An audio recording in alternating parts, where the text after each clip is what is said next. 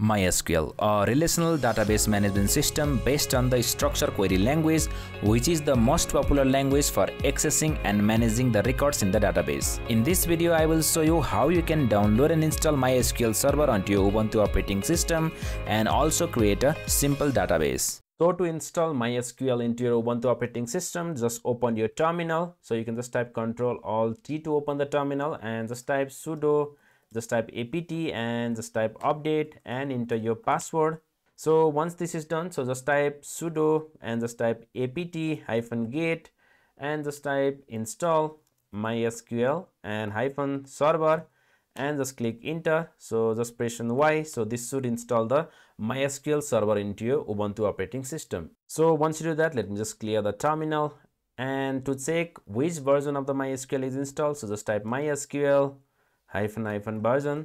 So you can see the MySQL version 8 is installed into your Ubuntu operating system. So now if I just try to type mysql -u root and -p, so let me just enter the password, and without entering password, so this will show something like access denied for root user and @localhost. To fix this issue, so we just need to type something like sudo mysql -u root and -p. So if I just keep the sudo privilege here and just click enter and just press on enter, so this would properly work into our system.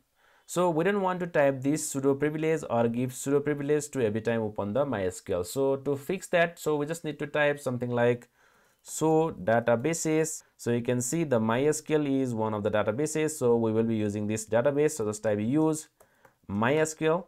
So database is changed here. So now we just need to update the user, so user password. So for that, just type update and just type user and just type set and plugin. So you can directly find these commands into the description, so you can directly copy it from there as well.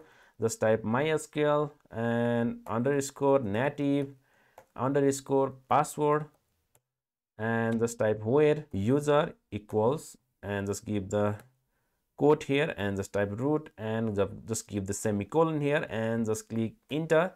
So you can see, so the one row is updated, so which means the password has been successfully changed. So now if I just type flush privileges, so just type flush and just type privileges and just click enter. So just give the semicolon as well, and let me just type exit here. So let me just clear the terminal, and if I just try to type mysql -u root and just type -p and just click enter, and we don't need to give any password, just click enter. So now this should work.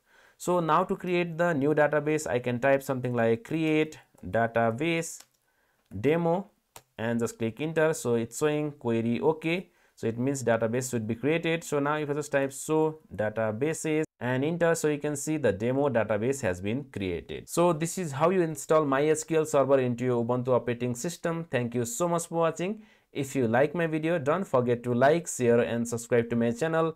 I will see you in the next one.